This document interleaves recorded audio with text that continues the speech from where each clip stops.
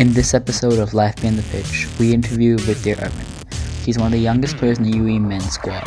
He's an ICC scholar, UAE Under-19 wicketkeeper batsman and World Cup player, and one of the most promising talents in the UAE.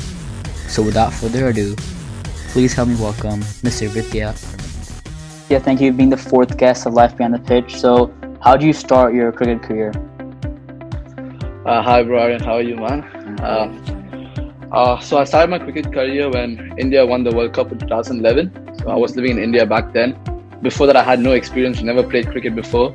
But then once India won that World Cup, the celebrations, like people walking down the streets, bursting crackers, really motivated me. And that's when I started taking up cricket as a sport. And I realized I was actually pretty decent at it. And that's when I started taking cricket as a profession.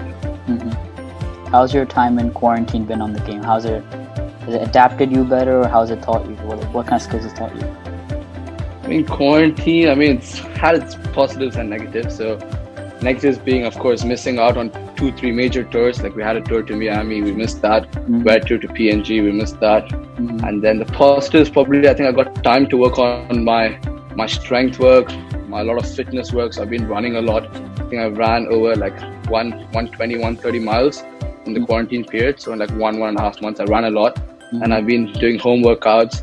My building is kind enough to give me some equipments, they gave me some weights and stuff, so I can do my own home training.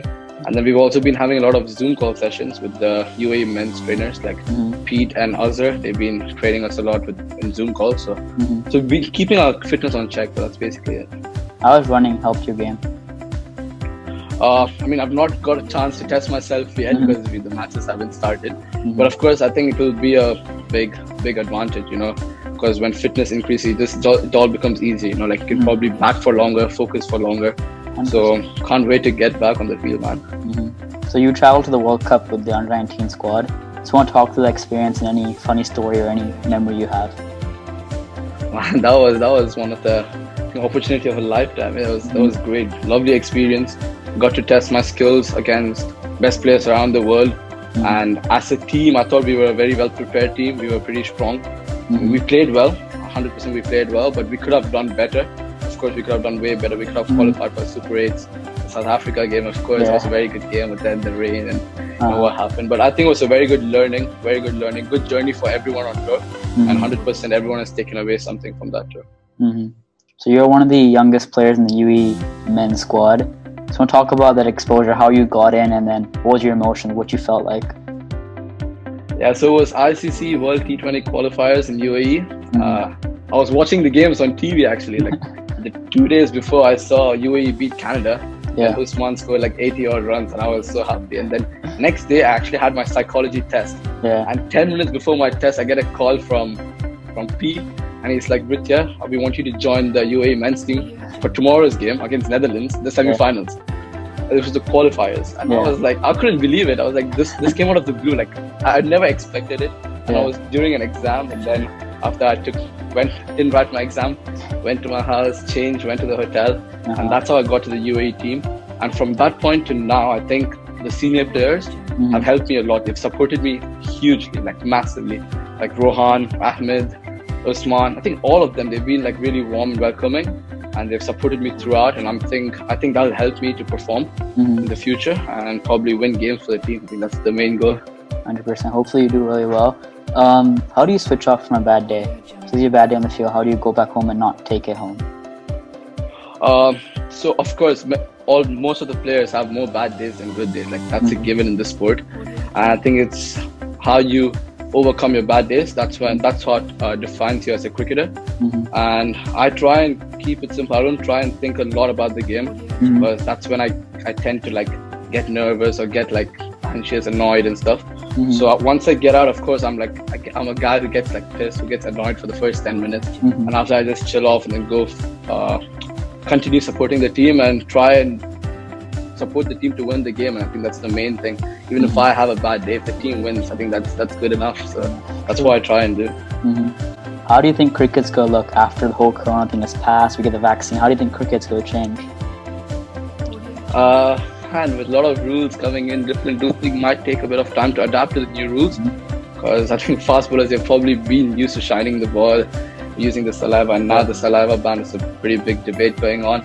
So I think it'll take some time to adapt, but surely I think everyone can't wait to go back to the field and perform now. 100%, that's true. Okay, now I'm going to ask you, before this interview, I asked you your two favorite cricketers, and you said Kane Williamson and Virat Kohli. Then I'll ask you a couple of questions about them, and then stats about yourself. Ready? Okay. Yeah. So when did Kane Williamson make his international debut? Was it 2012, 2009, 2011, or 2010? Kane Williamson. I know he made his debut against India. I know that. But I think it was in 2010. You're spot on, 100%. You're right. Yeah. Well done. Okay. How many runs did he score in the 2018 IPL season? Was it 555, 656, 735, or 700? Williams, I think he scored 555. Go a bit higher. 655. One more. What was the second option? It's either 655, 735, or 699. 699 out there. It's 735. Very close. 735. He scored a lot of runs. And then, who was his debut match against? I mean, you already answered this question, but... India. Yeah, okay. I'm going to ask you a couple of stats about your life. Okay? What do you think your average was in the 2018-2019 ECB season, your batting average? 2018-2019, that was a good season. Yeah. It was about 50. Okay, I'll give you a hint. It's above 50, but less than 70. I think 60.4 maybe? 100%, 61.4. Oh, Hold on. mad. Okay. What do you think your strike rate is for UAE Men's in ODI cricket? 88. Oh, spot on. Okay. I Google myself every day, bro. Get updated. Okay. How many total runs have you scored in ECB? Like every year combined. Combined. Oh man. I'll give you. Do you want a hint? Yeah, bro. Sure. Okay, it's above 800, but less than 1,100. The first season I scored around 160 or 140, and then second season 621. I'm not sure how much I scored third season. This season, because I only played like 4 or 5 games. So you scored a lot. Below 900, yeah. It's above 900, less than 1,200. 947. 1,003 runs. Oh, I scored 1,000 runs. Yeah, it's really good. Okay, so you got most of them right, so which is well done. You know your own stats and your favorite cricketer stats. So now I'm going to do like a rapid fire round. I'll ask you like, I have 1 minute on my phone here. I'll keep firing questions at you, and let's answer them. Ready? Sure, okay. Bro. Who's your funniest teammate in every team you've played? Wahid. Okay. What's your most iconic memory on the field? Probably scoring my first 100 for the UAE Under-19s against Saudi. I think that was a big moment for me. Who do you think is a young star to watch for the future? Aditya Shetty. Who's your biggest competition in the team? In the men's team or on the Under-19s? Any team. Okay, for the men's, I would say Bhuta, and for the Under-19s, Kai. Who do you hate facing in the men's squad? Who do I hate facing? Probably Raza. Okay. Who's your best roommate?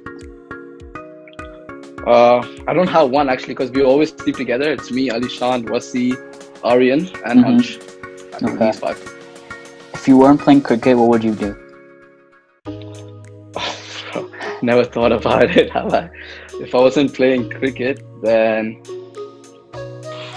bro, that's a good one. I'm actually not sure, man. I'm not sure. I'll just be studying, but that's it. What was your first memory that you actually remember being on the field and playing cricket? I got for a duck. Do you want to talk about the duck? I think it was my first game. I was playing for G-Force back then. I think it was under 11 game. It was inter-squad game. It was inter-G-Force under 11 game. I think first game, I went and I was nervous. My first ever cricket match with the hard ball, and then I got out. I think second ball I got out, got pulled. That's a memory. I wouldn't forget that. Okay. Do you want to give any tip to any wicket keeper who wants to start being a keeper or start being a batsman? Any one tip you want to give? Just focus on performing and winning games for your team. I think that's the main thing. It's not about individual performance. It's about contributing towards your team's success. I think that's what's going to take you places. Thank you, Vriitya, for being the fourth guest. Hope you had a good time. Any final message to the viewers? Thanks, Ryan. It was good, man. It was good discussing about cricket with you after a long time. Yeah. Didn't have a lot of people to talk about cricket during quarantine, so it was good, of course. I think everyone, I think cricket's going to start really soon. Like matches are going to start soon. So fingers crossed, and hopefully we go out there and start performing like what we used to do. 100%. Thank you so much for being on the show, man. No worries, bro. No worries.